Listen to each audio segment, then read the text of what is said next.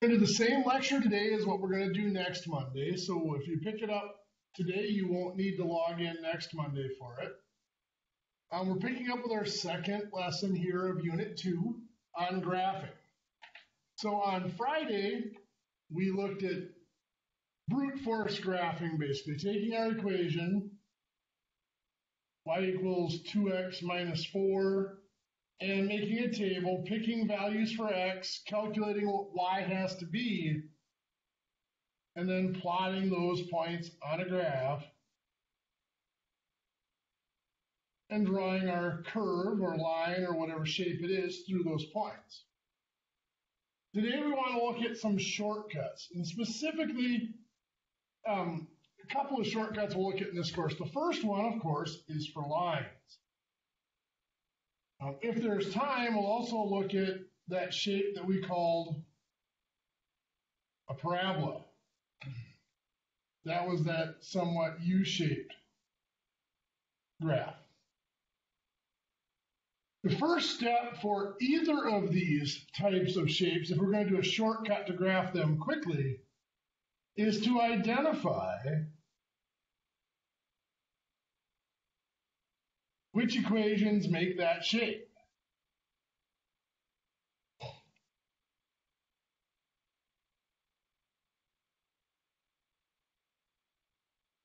And what it comes down to is something called the degree of an equation.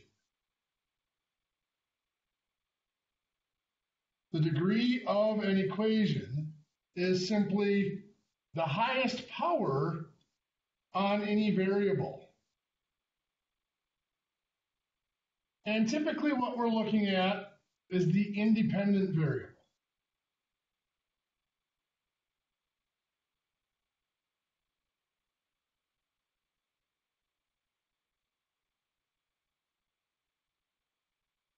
So a little bit of a review, independent variable. What that represents, what that means is when we did our graph and we did our table, x was the independent variable because that was the variable that we just picked values for. It was independent of anything else. We just randomly picked values to use. We later went back and picked more values based on where the gaps were in our graph, but we could still pick whatever values we want. Those values were independent of the situation. The y values were the dependent values.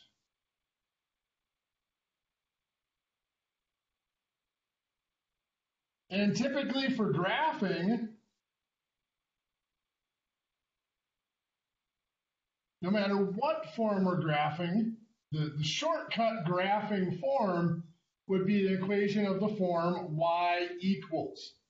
So what we're talking about here assumes that we're starting out with that basic form. We might modify it and rearrange it a little bit, but we have y equals. In other words, we have no other powers or anything else dealing with our y's, no other operations happening to our y's.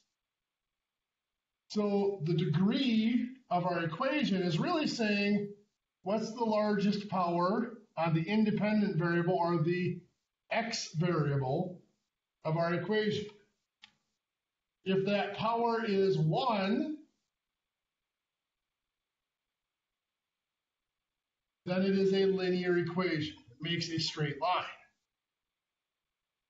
If that degree is 2, in other words, the largest power on x is 2, then it makes that parabola. There are other shapes as that number gets bigger.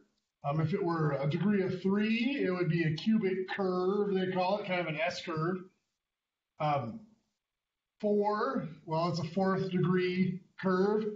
And a lot of it depends on what other smaller powers are included into it, but it still has the same basic general shape based simply on that largest power, or the degree of the equation.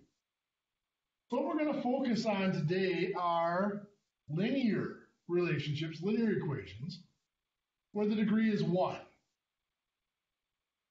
So let's start by looking at our simplest possible linear equations.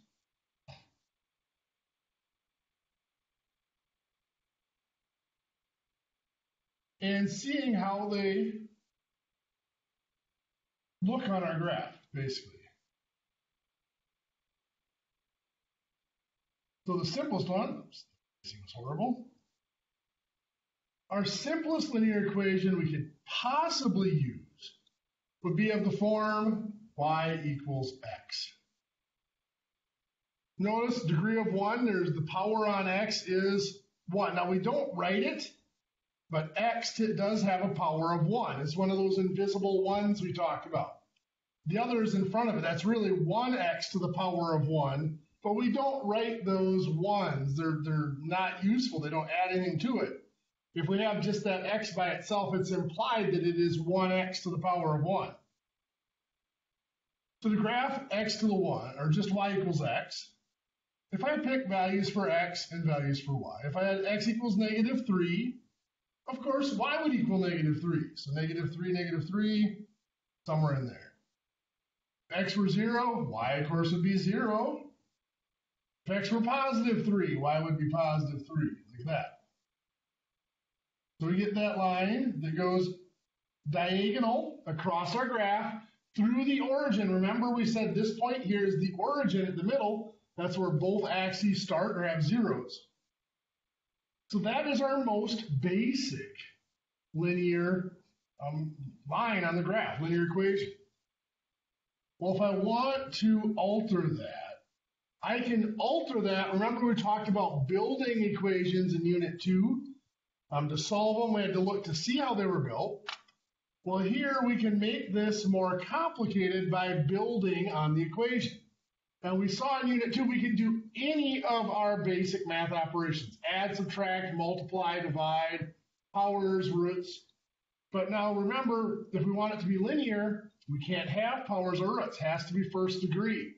So we're limited to those first four. Adding, subtracting, multiplying, and dividing are the only operations we can do that will keep this linear. So let's try y equals x plus 3. So if x were -3, y would be 0, because -3 plus 3 is 0. If for x were 0, 0 plus 3 would be 3, so y would be 3. And if x were 3, y would be 3 plus 3 or 6. Like that. So we get another line. It is parallel to the first line. It goes across our graph at the same angle. All that has changed is it has moved up 3 spaces. Makes sense that when we add 3 to our variable, it just moves the graph up 3 units. So you can probably guess what would happen if we have y equals x minus 2. If x is -3, -3 minus 2 would be -5. Right there. If x was 0, 0 minus 2 would be -2. So right there. If x were 3, 3 minus 2 would be 1. 3, 1, right there. Once again, notice that this line is parallel to that original black line, the y equals x line. It's just been, from the origin, shifted down 2 units. Makes sense. We subtracted 2 from our variable, it shifted the graph down. Well, what would happen then if we multiply? Let's have y equals 2x. Well, if x equals -3, 2 times -3 is a -6. Y is -6, so that's going to be down here. If x was 0, 2 times 0 is 0. We're back to going through the origin. And if x is +3, 3 times 2 is a +6. So +3, +6 is right there. So you can see this is going back to going through the origin, but it's changed the angle it goes across the graph. It's a little bit steeper now. If we wanted it to go shallower, we could divide. Rather than divide, though, we're going to use the algebraic trick of multiplying by a fraction. So instead of y equals x divided by 3, we're going to do y equals 1/3 times x. That's equivalent to y equals x divided by 3, or or x over 3. So again, let's fill in our table. If x is negative 3, 1/3 times negative 3 is negative 1. So it gives us a point right there. If x were 0, 1/3 times 0 would be 0. So still through the origin. And if x were positive 3, 3 times 1/3 times 3 would be a positive 1 right there. So we get a line that still goes through the origin, but it's much flatter, much lower angle. One thing you might notice for all of these, as we go left to right, they go up, what we call increasing lines or increasing graphs. If we want it to be decreasing, you probably guess we might try y equals a negative 2 times x. Now, if x is a negative 3, y is a positive 6. Negative 2 times negative 3 is positive 6. X is 0, y would still be 0. Negative 2 times 0 is 0. And if x is positive 3, y would be a negative 6. So 3, 6 would be right there. 0, 0, positive 3, negative 6 is there. You can see that gives us our first decreasing line. As you move right or left to right across the graph, the line actually goes down in value. As the x values get bigger, the y values get smaller. A term that will come out later, increasing lines are what we call directly related variables. As one variable gets larger, the other one gets larger. Decreasing lines are what we refer to as inversely related, or inverse variation. As one variable gets larger, the other one actually gets smaller. So as we saw here, because lines are so simple, there's only two things that can really happen to those lines. It could shift from the origin.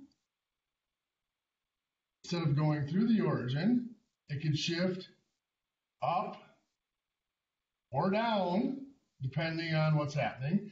And we saw that that was the number added or subtracted that made that happen. And we saw that the angle could change.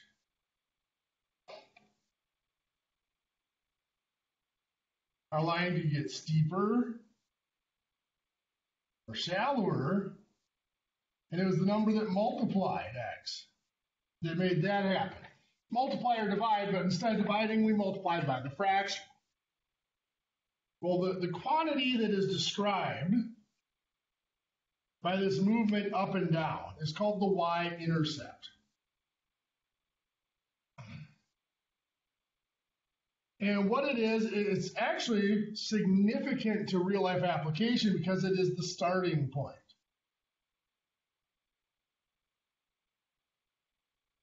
It is where the independent variable, or the x variable, equals 0. Now, if we're dealing with time, which often we are in medical applications, time is pretty much always the independent variable. I say pretty much because there are some rare exceptions, but it is most of the time, if time is involved, it is our independent variable. So the y-intercept is when the time is equal to 0, or at the beginning, the starting point. And then, of course, the other importance of that the y-intercept is it's a baseline. So it's our beginning value that we're going to build on for everything else. The value that is described by that multiplying, changing the angle, is called slope. Now, slope is defined to be rise over run. In other words, it's the number of units you change in the y variable or the dependent variable for over the number of units you change in the independent variable, the x variable. It is also referred to as a rate of change. If I wanted to illustrate these values, let's say you start 6 blocks from home,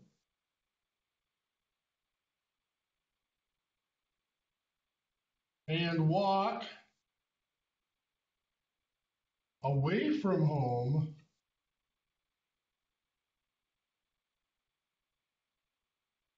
at a rate of, let's do 18 blocks per hour.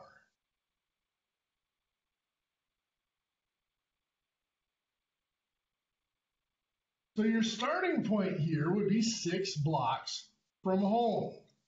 That would be your y-intercept.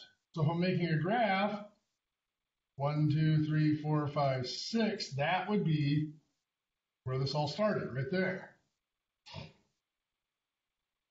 18 blocks per hour, if this were 1 hour, we would have to go up 3, 4, 5, 6, 7, 8, 13, 14, 15, 16, 17, 18. Obviously, my scale is horrible here. We would have to go 18 more blocks away from home. So that line would increase by 18. It goes up 18 units.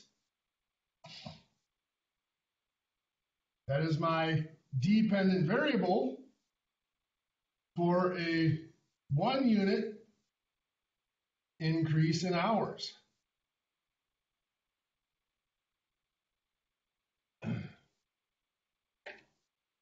We could actually write an equation from that pretty simply, where y is your blocks from home.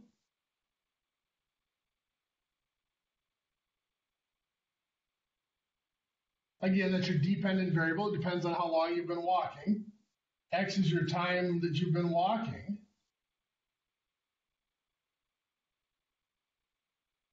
And the simple equation would be y equals, you started 6 blocks from home and you're adding 18 blocks for every hour. And that is the typical form that our linear equations take. Actually, we typically write it like this. mx plus b, where m is our slope and b is our y-intercept. You might be looking at this example here saying, well, you wrote it backwards. You did the y-intercept first and then the slope. In practical application, it often makes much more sense to do that. To start with the y-intercept and then add your slope times your variable to that, because the y-intercept is where you're starting. We started at 6 blocks from home, and then we added 18 blocks for every hour after that. So the order that they're arranged can be adjusted depending on what your application is. But it's still the number multiplying the variable is the slope, and the number that's added or subtracted then to that product is the y-intercept, regardless of whether it's arranged first or second. So to use this information to graph a linear equation quickly, if I have y equals 2/3 x minus 4,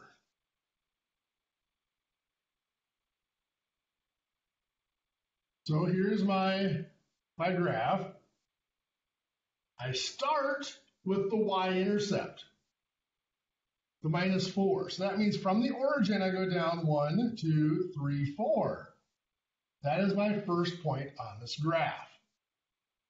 Then I go to my slope, the 2/3. And remember, slope is a rise over run. So it's 2/3. The 2 is the rise. And what that means is from this starting point, my y-intercept, I rise or go up 2. Then I run 1, 2, 3. That's my second point right there.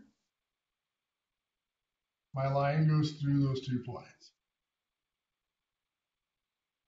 If that wasn't enough to draw my line, I could have, from this second point, I could have risen to run 1, 2, 3 to get another point and use that, then 2 points to graph my line if I feel better with that.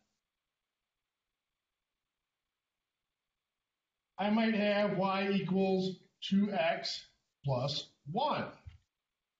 Well, again, I start with the y-intercept, +1, so that's going to be up here. 2 times x. Now that does not look like a fraction. Our slope is rise over run. Always has to be in the form of a fraction. I can make 2 into a fraction by simply putting 2 over 1. And now from this starting point, I have a rise of 2 and a run of 1. There's my second point. I can draw my line, if I'm careful, through those 2 points. Again, if I really wanted to, I could rise 2 and run 1 again and keep going and making more points as I go across the graph if I felt like I needed more, excuse me, to make my line look good. I might have y equals negative 3/4 x plus 5. So again, I start with my y-intercept in positive 5. So 1, 2, 3, 4, 5. There's my starting point. Now this is a negative 3/4. Whenever possible, we keep the run positive. Run is always left to right. The positive or negative goes with the rise. So since this is a negative 3/4 slope, we go down 3, and then we run 4. And there's the second point on our graph, and we can draw our line through those 2 points. Like that. We might have an equation that looks like this.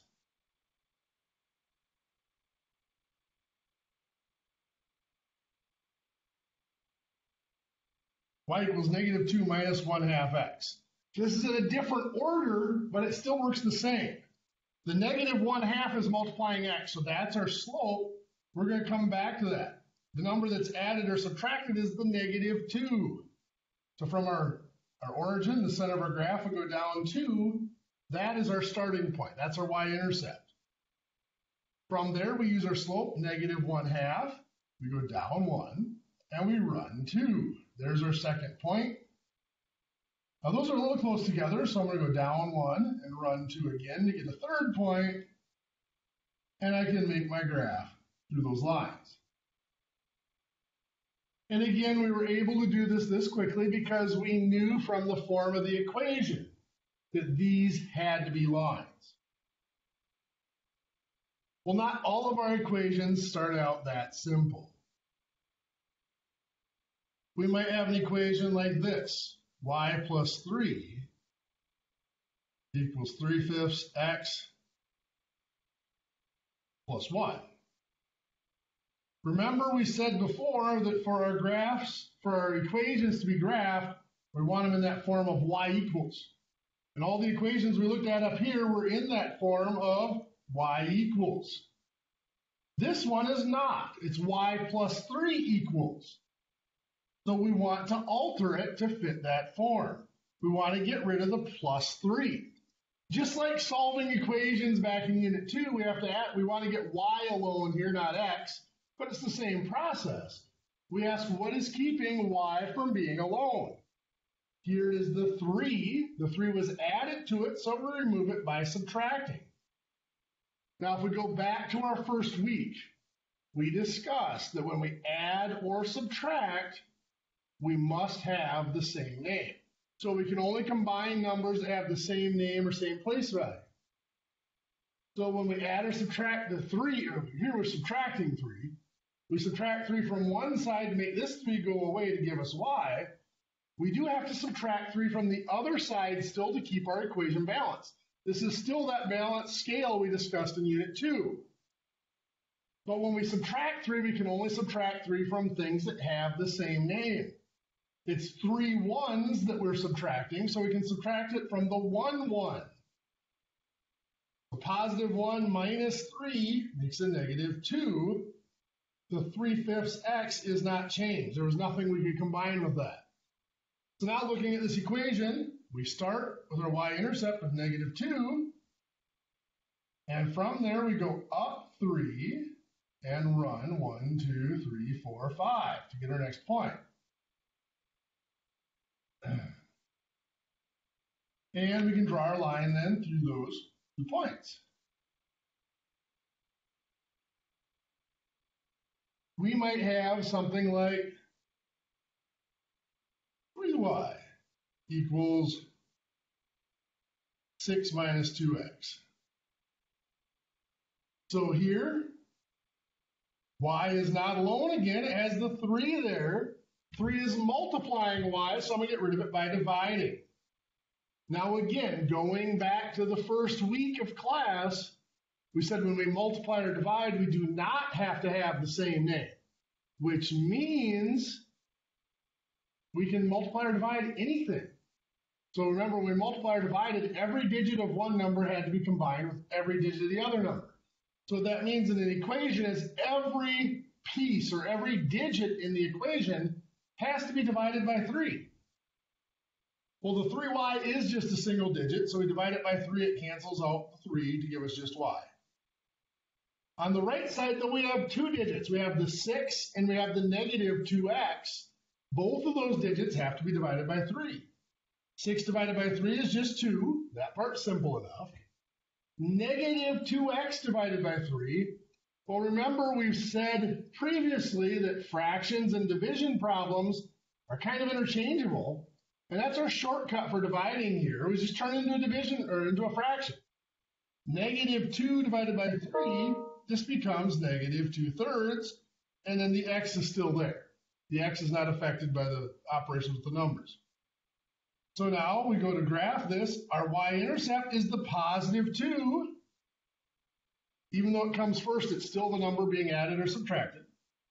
And our slope is the negative 2/3. Now remember, the negative goes with the rise. So from this starting point of 2, we go down 2 and run 3. There's our second point. If they were too close together, we could go down 2 more and run 3 more to get a third point. And we can draw our line through those points.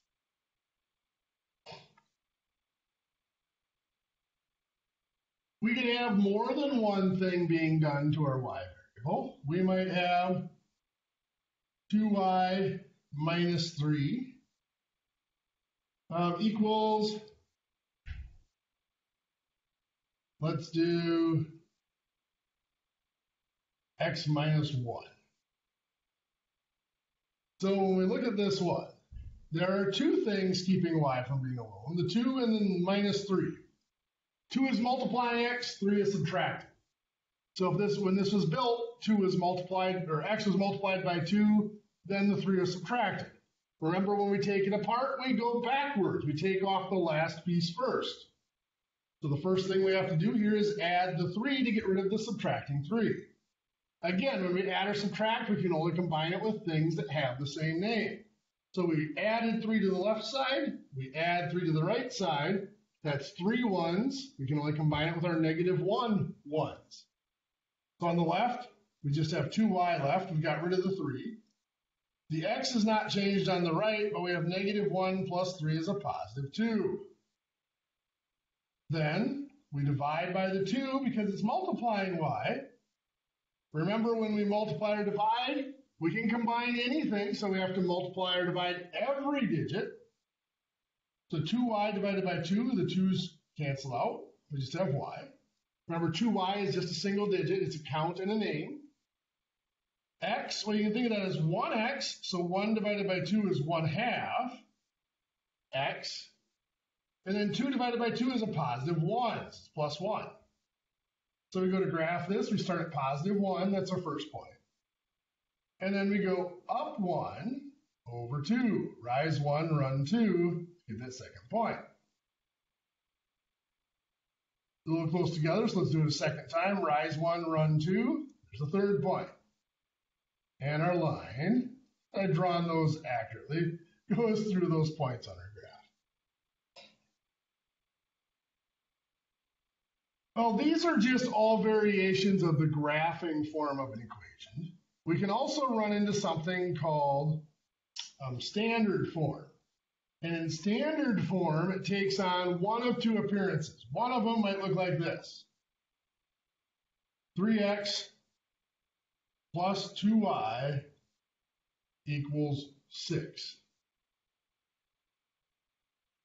If I want to graph this, I have to get it into that graphing form, y equals. So first thing I'm going to do, now I asked them what's been done to y here. Y is multiplied by 2, and then 3x has been added to it. Even though x is a variable, it's just part of the 3x being added to the y, because we're looking at this from the viewpoint of the y in this case. So to solve this, for y, we start by getting rid of the added 3x, so we're going to subtract 3x. So on the left side, the 3x is gone, we just have 2y left. On the right side, 6 minus 3x cannot be combined. They have different names. And when we add or subtract, we must have the same name. So 6 minus 3x becomes simply 6 minus 3x. And then we have to divide by the 2. Dividing by the 2 gives us y. We have to divide each piece on the right side. So 6 divided by 2 is 3. Negative 3x divided by 2 is negative 3 over 2 times x. So we start out our y-intercept is the positive 3. Dot there. Our slope of negative 3 over 2, we go down 3, run 2 to get our second point. And our line goes through those 2 points. That's one of the possible forms we could have in standard form. We could also have something like this. 2x minus 4y plus 8 equals 0. Some textbooks teach this as the only standard form is for an equation equals 0. We still have to get y by itself. There are 3 things that have been done to y. Y has been multiplied by a negative 4. And depending on what order you want to look at it, it has had 2x added to it and then 8 added to it as well. I could have said the 8 was added first, it wouldn't have made a difference, but we typically want to work with the variable first. So to solve this, to get rid of the plus 8, we're going to subtract 8.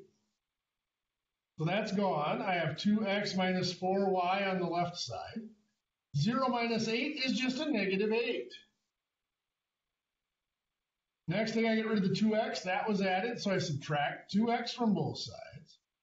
Getting rid of the 2x on the left, giving me negative 4y equals, well, negative 8 minus 2x is just negative 8 minus 2x. And then we divide by the negative 4. So the negative 4 cancels out. We have y equals negative 8 divided by negative 4 is a positive 2. Negative 2x divided by negative 4x. That's negative 2 over negative 4x. Well, negative over negative is a positive. And 2 over 4 reduces to 1 over 2, x. So if I want to graph this, start at the y-intercept of 2. If from there, our slope of 1/2, we rise 1, and we run 2. Those are kind of close together, so we might do that again. Rise 1, run 2 to get to a third point. And then our line goes through those points. Again, I'm assuming that most of you have had your basic geometry class where you have talked about slope-intercept graphing and probably standard forms of equations graphing. There are shortcuts from standard form, mostly from this form here. There are shortcuts where you can look at the slope straight from the graph. The slope here, you take the coefficient of x, or the negative of the opposite of the coefficient of x. So that's 3 times x, so we'd use negative 3 over the coefficient of y, which is 2. That's what we had. Negative 3 over 2 is our slope. The y-intercept is your constant here, 6 divided by the coefficient of y, which is 2. 6 over 2 is 3, which is what we had for our y-intercept. Something we have not discussed is something called an x-intercept. And if we are in this form of a standard equation, the x-intercept is that constant of 6 divided by the x coefficient of 3. 6 divided by 3 is 2. Now, we didn't technically set out to graph that, but we see right here at x equals 2 is where it crosses the x-axis. That would be an x-intercept. So we can use those intercepts for graphing as well from the standard form. For this course, we're going to talk about y-intercepts and slopes as our shortcut. But if you were to get into the statistics, linear programming and stuff like that, often it's quite a bit quicker to just use those two, the y-intercept and the x-intercept, using the two intercepts to graph a line so that we can get our feasible regions having problems. I realize that might be going a little further than what you guys have seen before, but the intercepts are a very handy tool for graphing as you get into more complex situations for lines. So let's look, we talked a little bit about a real life application for these. Let's look at another one. Let's look at the fluid in an IV bag. So let's say we have a 1200 milliliter bag at a flow rate of, let's go 50 milliliters per minute. Actually, that's a little excessive. Let me cut that down. Let's go to a flow rate of 5 milliliters per minute. It's a little more realistic. So what we want to do here is we want to make our graph. Now we do have to come up with a scale. We want to be able to get down to 0 milliliters of volume. Now time we said is usually our independent, that's the horizontal axis, and that is going to be exactly here. It's going to be the time from the start of the IV. And we want to scale this out. We're going to need to go probably for several hours here. So we might go 15 minutes, 30, 45, 60 minutes. That's 1 hour. 2 hours, 3 hours. So we're going 15 minutes at a time here, or a quarter of an hour.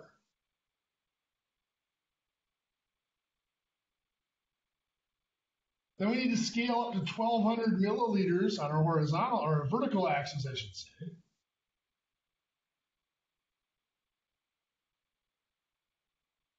That's 500 milliliters. 100, not 5,000. 1,000 milliliters.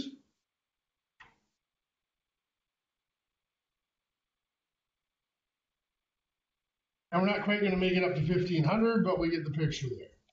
So for this graph, we start at 1,200 milliliters in the bag. And every minute, it drops by 5 milliliters.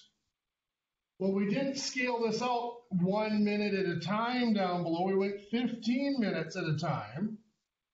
So 5 milliliters per minute times 15 minutes. We would write that as 15 minutes over 1. So the minutes cancel out. That is 75 milliliters in that 15 minutes. So we dropped, for the first 15 minutes, we dropped 75 milliliters. That would put us right here. Higher than that. At just over 1,100 milliliters. At 30 minutes, it puts us at 1050. 45 minutes puts us at 975. And in an hour, puts us at 900 milliliters. 2 hours puts us at 600.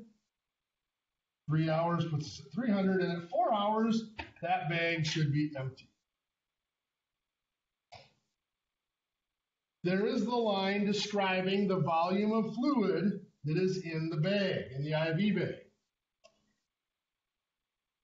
And the equation that would go with that, it would make sense, y equals 1200, that's our y-intercept, minus, now I could do 5 milliliters per minute, where x is in minutes.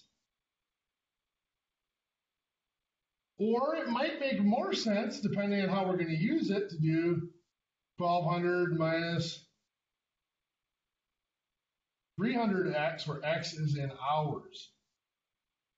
So one of the things that is important to spell out if you're making these graphs and these equations is what does each variable stand for. Here, the equation is very different if we let x stand for minutes from the beginning of the infusion, or if we let x stand for hours from the beginning of the infusion.